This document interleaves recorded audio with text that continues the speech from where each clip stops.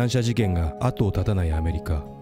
昨年10月にラスベガスで58人の死亡者を出したばかりだが、再び悲劇が起きた。舞台はフロリダ州南部の高校。生徒と教師合わせて17人が犠牲になった。大規模な銃乱射事件が起きるたびに銃規制運動が盛り上がるが、しばらくすると立ち消えになり元の状態に戻る。トランプ政権や共和党議員と全米ライフル協会 NRA との関係も影響しているが、アメリカで銃がなくならないのはそれだけが理由ではない。事件のあったラスベガスで銃保有者3人に話を聞いた。This is the first gun that I got when I was 9 or 10 years old. It is a single-shot hunting rifle. A .410 is the gauge. It's a very light gauge. And it was a Christmas present from my parents. And I've had it all of my life, used it extensively when I was a kid. I have many wonderful memories of hunting rabbits and doves.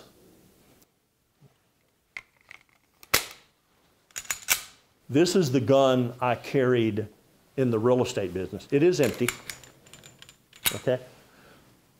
It's a .45. This is a standard United States Army side piece. I feel very bad about it. I wish it didn't happen. I also read about the same type of events where guns are not involved. People driving a car into a crowd, attacking with a knife, setting off a bomb. So it's not always a gun. Our Constitution guarantees the right to keep guns. This country was founded by people that were fleeing oppressive governments. Well, this was the one my dad gave me 20 years ago, 25 years ago. This one I bought probably 2 or 3 years ago, specifically for, like I said, the home protection. I think that's best because you don't have to be a very good shot with this. It spreads out. Just aim it in the direction and you'll probably hit them. This we got about 4 years ago, and this has a laser sight too. See it? So that helps you aim. This one was only a couple $100, I think, and this one I believe was about $400. So they're not expensive. Mostly I'm retired, but I'm driving Uber and Lyft. Before I've been in the Army, I was a commodity broker.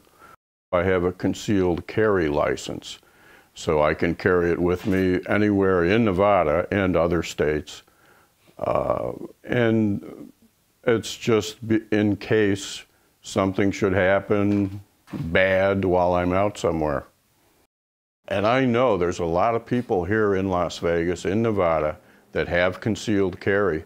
And I'm wondering in my head, why aren't people shooting back at that window? Because that's what I would have been doing. If I could identify where that shooting was coming from, I would have been shooting back.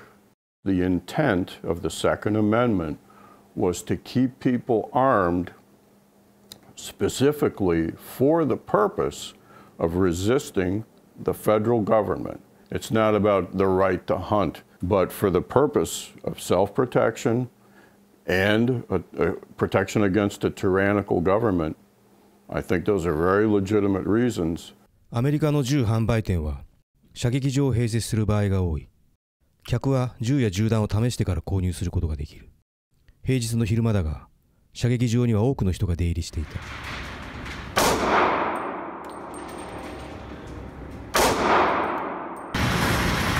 I work for myself as a freelance photographer.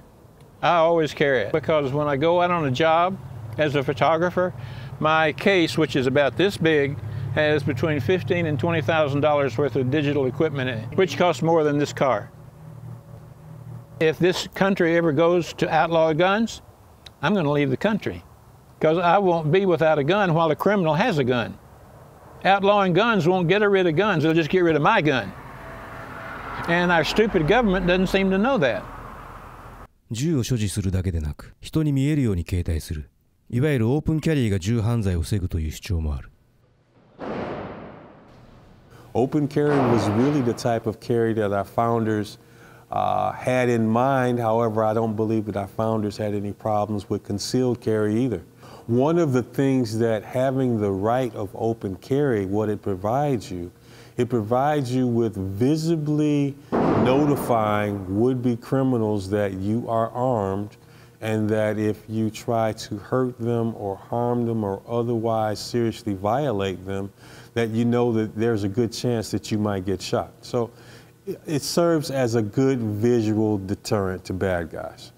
銃規制を唱える人々は、購入時の身元確認、いわゆるバックグラウンドチェックを強化すべきだと主張している。ただ、現状のバックグラウンドチェックが適用されるのは、連邦が認可した販売店だけ。40% と言われる個人間の売買には適用されていない。銃の購入や譲渡のすべてにバックグラウンドチェックを拡大することで、犯罪者やドラッグ中毒、精神疾患の人々の銃の所有を防げると主張している。だが、バックグラウンドチェック自体に問題があるという指摘もある。The current background check system is a mess.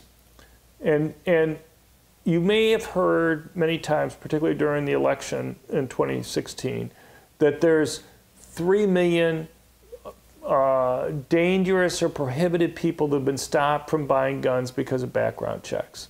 That's simply false. What they should say is that there have been 3 million initial denials, and that almost all of those are mistakes. There were 73,000 denials. There were 42 cases referred for prosecution, and they had 13 convictions. 13 convictions out of 73,000 denials. You say, how can that be? Do they just not want to enforce the law when these people who are prohibited try to buy a gun? No. It's one thing to stop somebody who's a felon from buying a gun. It's another thing to stop somebody simply because they have a similar name to a felon from buying a gun. And the way the NICS system works is they look for phonetically similar names. So, you know, Smith is a very common name in the United States, but you could have Smith with an I or Smith with a Y and an E. Phonetically, they're the same, right? And as far as the government's concerned, that's the same name. And it's something that can be fixed easily, but they won't fix it. ロット氏は経済学者としてスタンフォード大学やイェール大学など複数の大学で教鞭をとってきた。もともとは銃規制推進派だったが、銃犯罪について詳しく調べる中で、銃を持つことが犯罪を抑制すると考えるようになったという。Over 98% of the mass public shootings in the United States since 1950 have taken place in areas where general citizens were banned from having guns.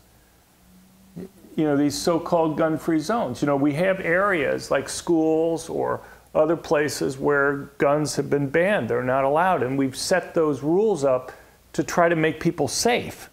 But the problem is these people who do these attacks, they may be crazy in some sense, but they're not stupid. They try to pick places where they know their victims can't defend themselves.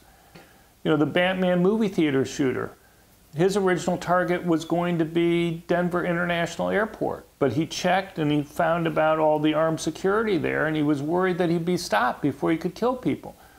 Well, I think the best way of doing it is to get rid of the gun-free zones. Police know that they virtually always arrive on the crime scene after the crimes occurred, and the question becomes, what should people do when they're having to confront a criminal by themselves? You know, you say 8-minute response time would be great, but that's assuming you can even make the phone call. What you find is that by far the safest course of action is to have a gun. アメリカにはすでに3億丁を超える銃が出回っており、すべてを回収することは難しい。国土が広いアメリカではすぐに警察が駆けつけるわけではなく、自己防衛のために銃が必要という主張も理解できる。また、銃は憲法で保障された権利であり、アメリカの文化と歴史の象徴でもある。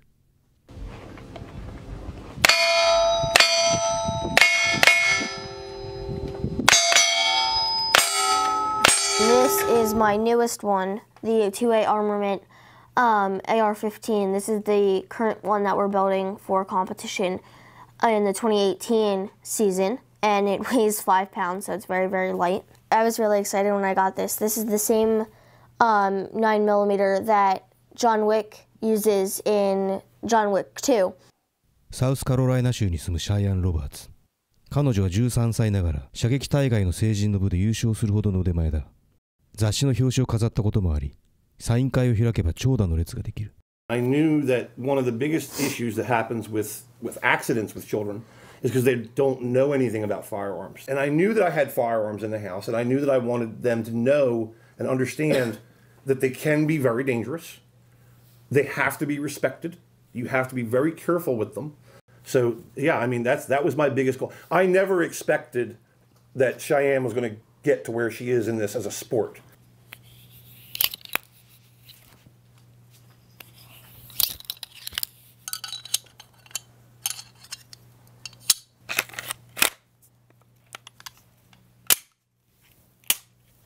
He showed me a shooting video of Tori Nanaka, which is one of my idols, and she was doing a competition, and he's like, well, do you want to do this? And I said yes. I was 9, and I won the New Jersey... You got second place, you didn't win. Yeah, second place in the New Jersey State Rimfire Challenge, and that was the first match that I ever went to. That was the adult division. She got second in the women's division. So, in 4 years, she's won 2 women's titles in 2 different states. シャイアンの着るユニフォームには銃販売店の名前が並ぶ。競技を続けたい選手とクリーンなイメージを演出したい銃販売店は切っても切れない関係だ。I'm a single parent. I mean, this is you're probably looking at about $10,000 worth of firearms right here. I mean, it's easily over $1,000 a month in ammunition just to practice.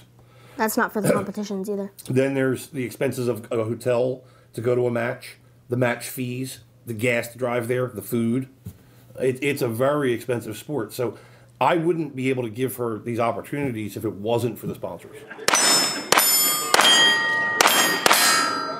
In the future, I'd like to be in the military or a police officer because the military is a big thing in our family. There was a whole bunch of people that I didn't necessarily know but are in the family, and I want to do the right thing for the country.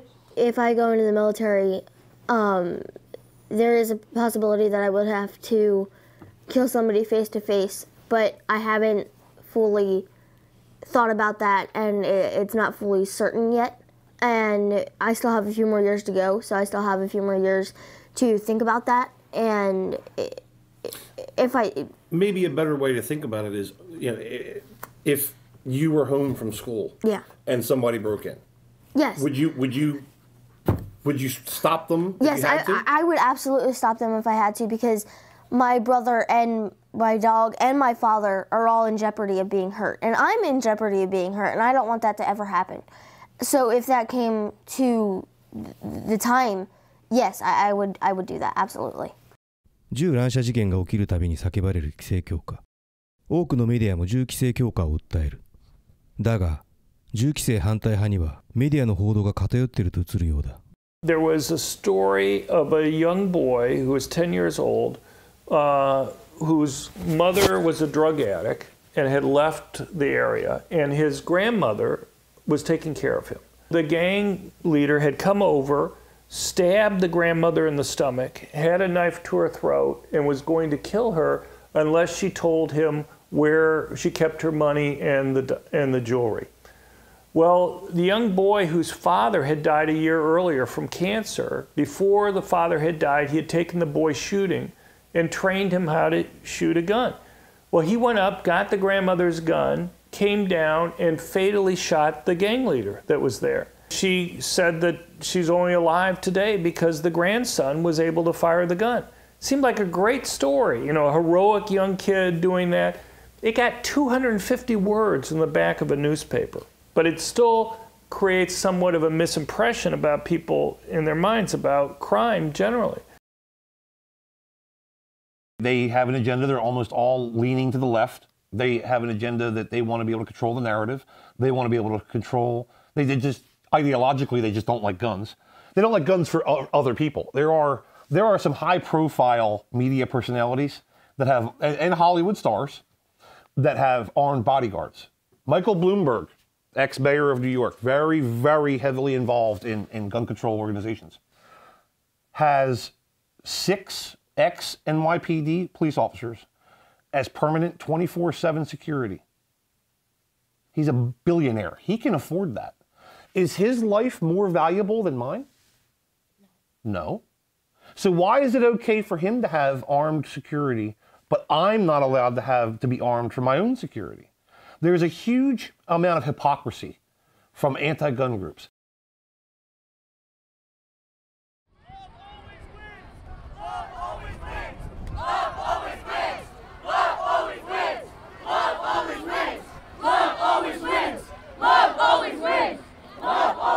Nobody likes crying, but if that's what we need to bring it together, that's what we gonna do.